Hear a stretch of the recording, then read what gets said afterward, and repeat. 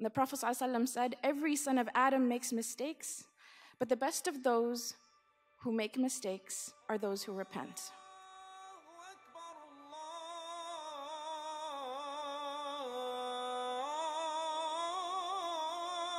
Allah defines us as a community, not as a community of sinners, but as a community of repenters. إِنَّ اللَّهَ يُحِبُّ التَّوَّابِينَ وَيُحِبُّ الْمُتَطَهِّرِينَ.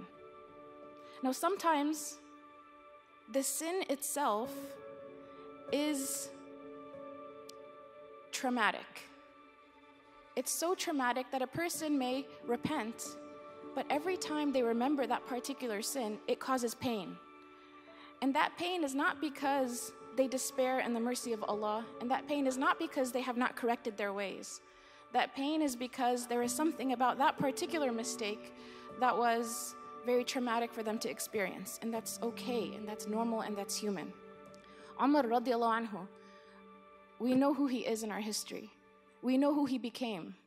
Something that stayed with him, even though this was something that he did before entering Islam, but something that stayed with him and that would pain him later on for years and years, was the fact that he buried his own daughter alive. He remembers the day, and that's trauma. That sin was associated with something he did that was traumatic, it hurt him. But does he despair in Allah's mercy? Not at all. Does he allow that trauma to be a reason for him not to open the Qur'an or not to be part of the community or not to serve Islam? Not at all. No one should feel ostracized. No one should feel like they're not good enough. No one should feel like they can't have a way back.